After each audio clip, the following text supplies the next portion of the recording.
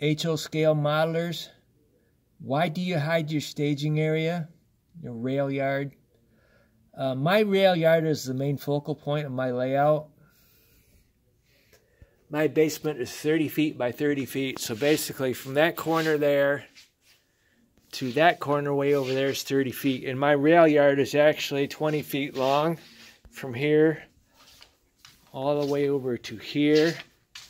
And above it I have a Montana Rail Link branch line. It isn't done yet. I'm better at painting locals than I am scenery. I got involved with honeybees big time, and I don't have much time to spend on my layout doing scenery. I do paint locals. I've painted a lot of locals over the years, and this right here is one that I painted, this Sioux. It's got the ditch lights. But we're in the rail yard, and we're not going to use our ditch lights. We got our headlight dimmed, and this train is getting broke down and parking into the yard.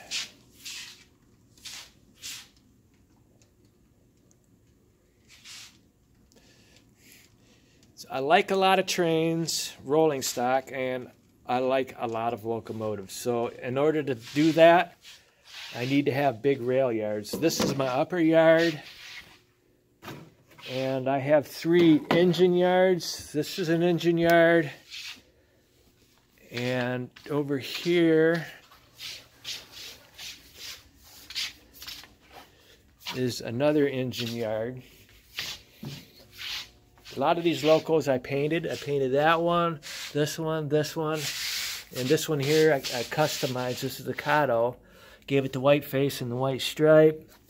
This is my lower yard. It goes from over there all the way around, and I left opening areas so I could see and actually move freight around and hook it if it isn't hooked up. Made it accessible, basically. And it comes out over here. And this is the end of my Montana Rail Link branch line. And that ties into my layout over here at my lumber facility. And you see how I had this. This was the first part of my layout right here. And the Montana Rail Link branch line was an add-on later, so I cut it into the side of my mountain. And last winter I finished these trestles. They're a little bit oversized, but it was easier to work with larger pieces of wood than smaller. And then it was cut into the plaster here. And I'm going to do concrete embankment here on this to make it look like it was an add-on later by the railroad. Cut into the side of the mountain. So that ties in right here to my layout.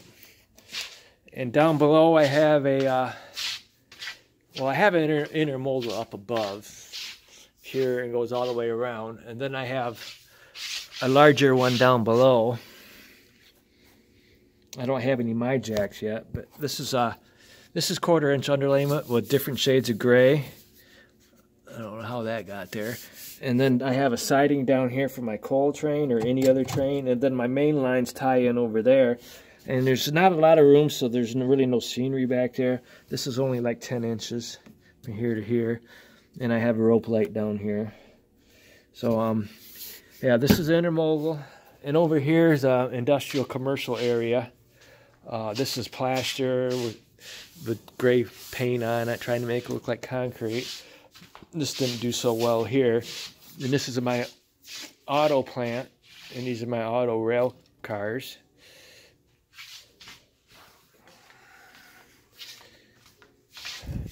And that's the big grain facility there.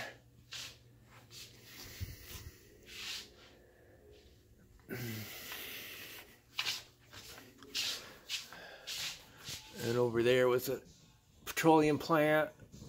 And this right here is the end of my upper intermodal yard. And these locals here, majority of all these locals I painted.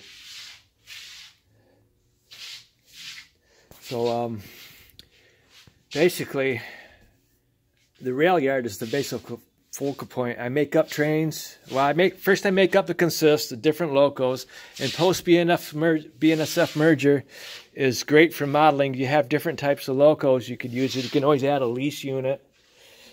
And I like to have one loco from every railroad. So that's why you see a lot of different railroads here. So anyway, you make up the consist, and then you make up the train.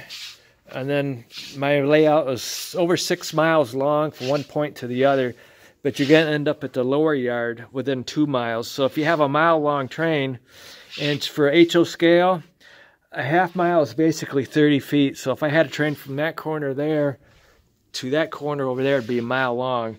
And by the time that end of that train got to there, it'd be down to the rail yard. So my layout really isn't for long distance mainline action. It's mostly for yard action, locomotives, and here's my son's locos here. They're all he doesn't have his own place yet, and I don't know if he ever will, because the rich people have screwed the younger generations. There's over 200 some locomotives down here in this layout, and majority of them have decoders. These don't all have decoders here, but quite a few of them do. But the ones on the layout have decoders. And keeping track of a loco, trying to find a certain one, it takes a while to find it. And I have a model rail power product shell here. I'm looking for a Atlas C40W shell or CW40 shell, however that goes. And this right here is a Kato GP35. And I do have